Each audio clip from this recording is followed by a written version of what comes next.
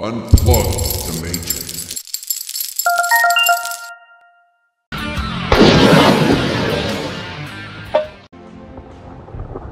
Lo, listen to this commandment before you. Thou shalt not covet thy neighbor's house. Thou shalt not covet thy neighbor's wife, nor his manservant,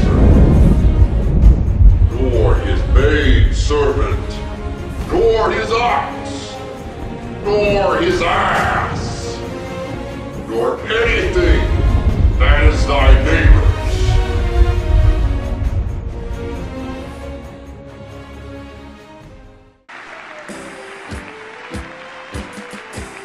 The IRS shall confiscate your house. The IRS shall also tax and imprison your wife, and shall garnish your wages, put liens on your house,